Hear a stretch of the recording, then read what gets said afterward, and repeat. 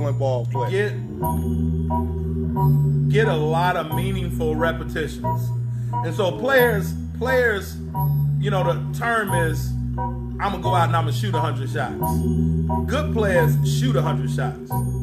Great players make 100 shots. No doubt. So have a meaningful workout. Like anything that you do should have a plan. So develop that plan. So now on the court, get meaningful repetitions.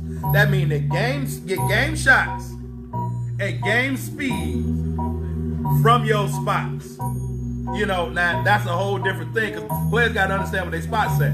But get game shots, game speed from the spots in which you'll get them on the court. And then get repetition after repetition after repetition that way.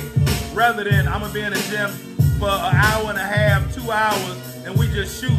That's good, but you want to make it reality. And then the second thing, always give the ratio 80-20 or 75-25. You want to be developing and working on your game between 75 and 85% of the time. And then you want to play the other 20-25% of the time. A lot of players flip it, or a lot of coaches flip it. And they want to play 75 to 80% of the time. Which is, so if we go back to AAU, that's what I always felt with some of the issues. It was flipped. Like they inverted it. Instead of practicing, it was just game. You had to be live. But even in practice, we just playing.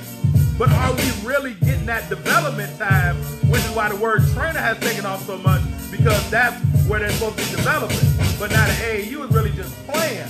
But when you get that good AAU program, then they're going to break that development as well as playing. But the 75-25, 80-20, you want to develop and then play. And then get those repetitions. What about on the conditioning side of the game? And you're a point guard, so I know that you gon' agree with me on this.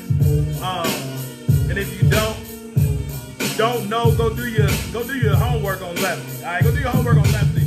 Understand what type of man, I got them things, yo, man. 1-2-1-2 minutes. Lefty B-boy, IATV, Wild Style Cameraman, Coach Bailey preaching the hoop gospel, man, one time. Now, listen, man, you made me forget. What was the question left? The question is, man, on the conditioning side. So, you want to, so basketball players get in basketball shape by doing basketball things.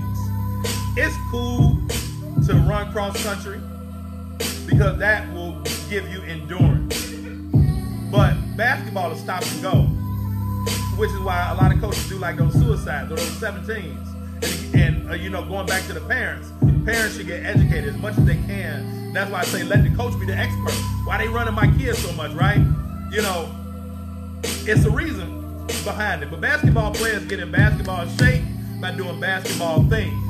So a lot of that, you want to pattern your skill development, or you want to pattern your workouts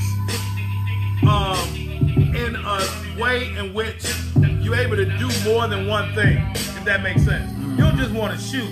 You want to get your conditioning in with that shooting drill. So you just don't want to stand and just catch and shoot.